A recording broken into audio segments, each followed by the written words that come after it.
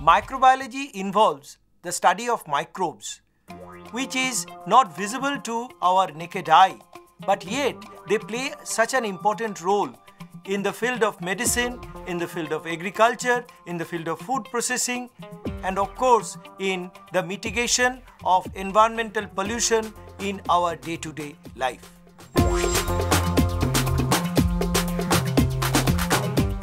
In this particular course, the students from different biological fields like microbiology, biotechnology, biochemistry, botany, zoology, physiology, and of course students of medicine, paramedical courses, nursing can all participate.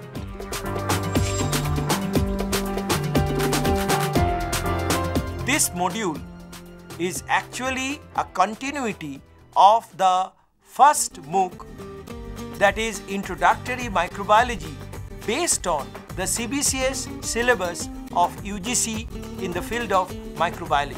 This particular MOOC actually includes 33 different modules, and these modules are divided into 3 sections.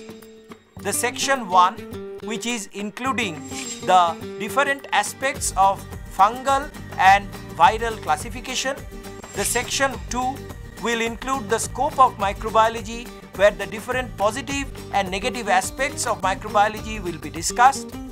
The section 3 will include the different practical aspects of introductory microbiology, which will include media preparation and also preparation of buffer, enumeration of bacterial growth in synthetic media, and the CFU count. The candidates eligible for this course should at least pass +2 examinations with biological science as a subject. Anyone with that qualification is eligible.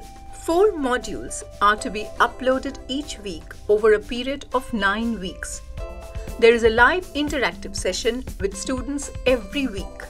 You will be required to spend 8 to 10 hours a week listening to the lectures, studying the reading materials, and consulting the references. You are most welcome to ask questions and seek clarifications during the weekly interactive sessions.